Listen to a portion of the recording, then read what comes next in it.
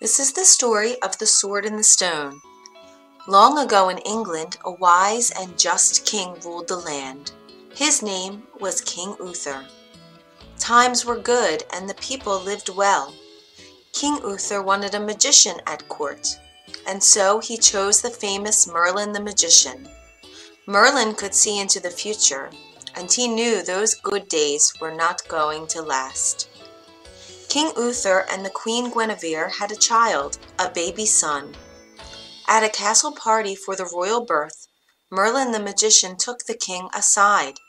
He said, "Sire, there is something you must know. Soon a great darkness will fall over this land. Your child is in great danger. Let me take the baby far away, and I will be sure he stays safe." "Merlin," said the king in surprise, "you are a great magician, and you are my friend, but there is no way we would let anyone take our child away." Sadly, soon after the child's birth, the queen died. Not long after, King Uther was killed in battle. That very night, Merlin swept into the castle and took the child. The next morning, the royal nurse went into the nursery. Alas, an empty crib! In fear, the nurse, the nobles, and servants looked everywhere, but the baby was gone. For years there was no king to sit on the throne, no king to set the laws. Men of high rank fought each other to be king. Darkness fell over the land. Robbers and bands of wild men ruled the streets of London. Evil men broke into houses and took what they wanted. Travelers on the roads were jumped and robbed. The people of England lived in fear. Yet, far away there was a quiet place. A good knight, Sir Ector, lived in peace with his two sons. His first son was named Kay. His younger son, Arthur, had been adopted as a baby. Years before, a stranger had come to Sir Ector with a baby. He asked if Sir Ector would raise the child. The old knight took the baby in his arms, glad for a second child. He named the baby Arthur and raised the child as his own. When Arthur was 10 years old, the same stranger returned to Sir Ector's home. He could read and write, and so Sir Ector hired him to teach his two sons. Kay could not sit still for lessons, and he stopped coming. But Arthur listened with wide eyes. He learned everything. I bet you have guessed by now who that stranger was. None other than Merlin the magician. At the end of each day, when Arthur finished his chores, that was time for his lessons. Merlin would sit with Arthur for hours and teach him about the world. Arthur was a thin lad, not strong like his big brother Kay. Merlin said not to worry about that. He said what mattered most was to have a heart that was big and strong. Merlin saw how the foxes and deer followed Arthur. He could see that the boy had a very big and strong heart. By the time Arthur was 16, his brother Kay had become a knight. He was now called Sir Kay. Arthur loved nothing more than to serve his brother as a squire. He kept great care of his brother's tunic and helmet, his spears and lances. One day at lesson time, Merlin looked away. He stood up. "What is it?" said Arthur. "The people need hope," said Merlin. "Arthur, there is something I must do. I must go now." That night, when the nighttime was at its most dark, Merlin the magician came to London's market square. He stood in the middle of the square. He held both his arms high and pointed his wand to the stars. The next morning at dawn, people started to arrive at the market. There, in front of them, was something most odd. A block of white marble stood in the middle of the town square. Resting on the block was a giant stone the size of a very large rock. And at the very top of the stone, there was a golden sword handle and a few inches of the blade shining in the sun. Yet, this was most odd. The rest of the blade was buried deep into the stone. None of this was there the day before. What's more, these words could be seen on top of the blade. "Whoever pulls out this sword from this stone is the true King of England." As soon as the crowd knew about the message, men jumped up to that white marble block. One after another, they gave the sword a yank. Each tried and tried, but the sword stuck fast. It would not move. One said in a gloom, "There is no man alive who could pull out that sword." "We'll see about that," said a voice in the crowd. The Duke of Cornwall, dressed in silks and ribbons, stepped up to the white marble block. Hear ye," he said. "I call for a tournament to be held 1 month from today. Knights from anywhere and everywhere in England are invited to come. There will be contests and prizes and a grand feast for all." The Duke said to his wife, the Duchess, "If I know men, this tournament will draw the strongest, finest knights in all of England." Said the Duchess, "Good idea, my dear. All we need is one knight who is so strong that he can pull that sword from the stone. Then we will have a king again at last." The people danced and cheered. At last there was something to feel happy about. News of the tournament traveled fast, from castle to village to every far corner of the land. At last, word got to the faraway home of Sir Ector. Sir Kay heard the news when he was polishing his helmet. "Arthur!" he called out. Arthur was by the woods feeding birds from his hand. He set down a pile of seeds for the birds and a pile for the squirrels, and then he ran fast to see his brother.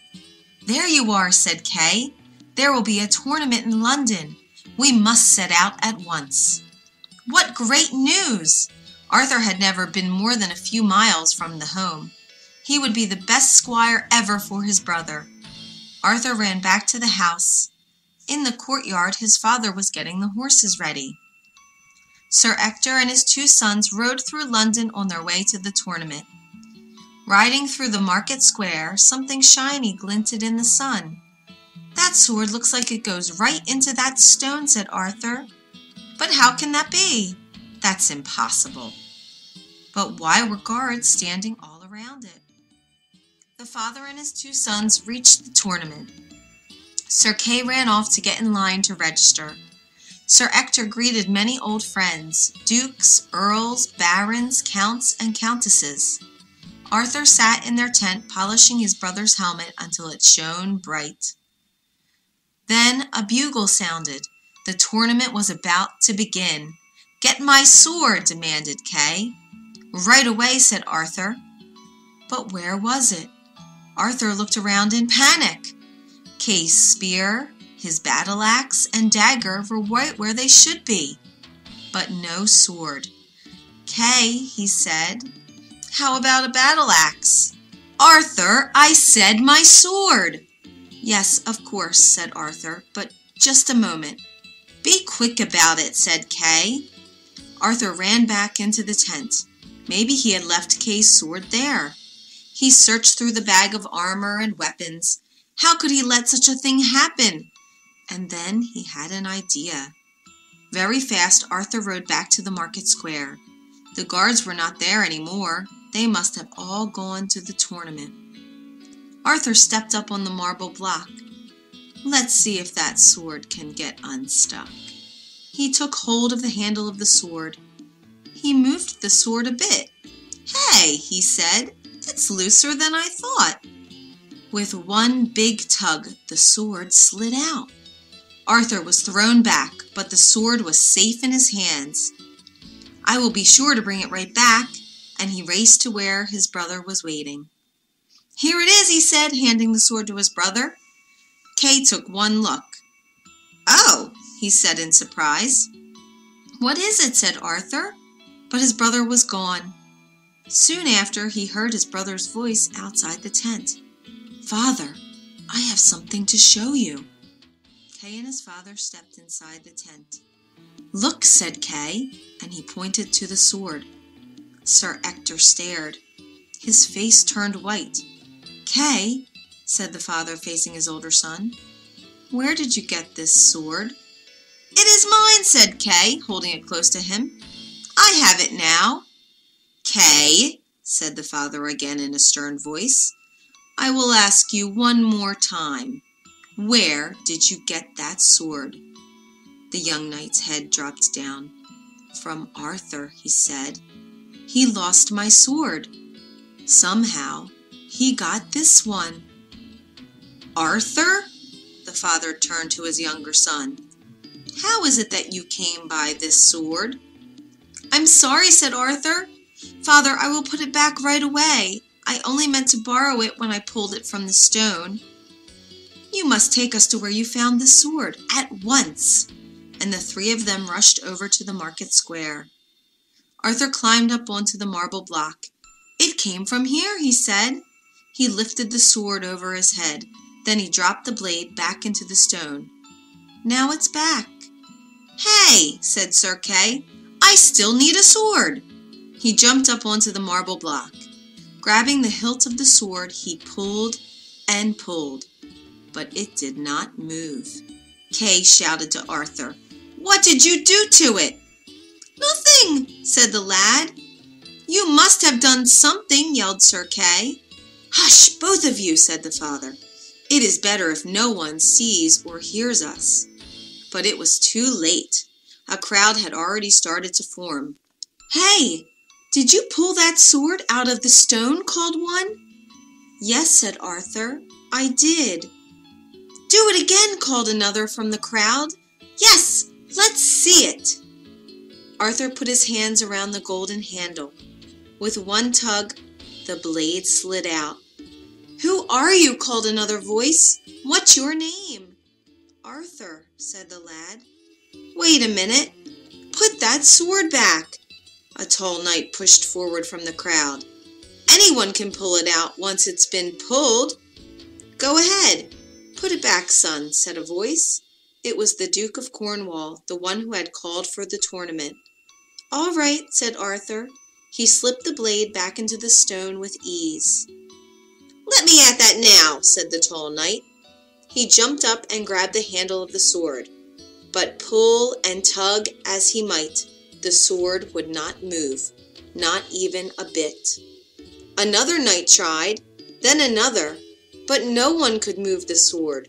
Some waited, thinking the longer they pulled the sword, the looser it would get. But when each man took their turn, the sword did not move for them. "Let the lad try now," said the Duke of Cornwall. "Arthur, go ahead." Arthur stepped up to the stone again. In one motion, he freed the sword. This time, he held it high above his head.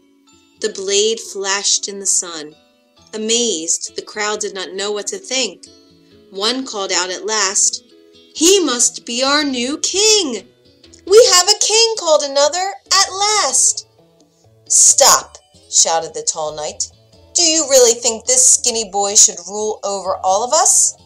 "Yes," said a voice. All eyes turned around. It was Merlin the magician. "I know this boy. I know his heart. There is no one in England who has a heart that is bigger and stronger than his. The sword has told us that this young man is to be the next king of England. And there is something else." A hush fell on the crowd. "The lad," said Merlin, pointing to Arthur, "is the true child of King Uther. He is the missing baby."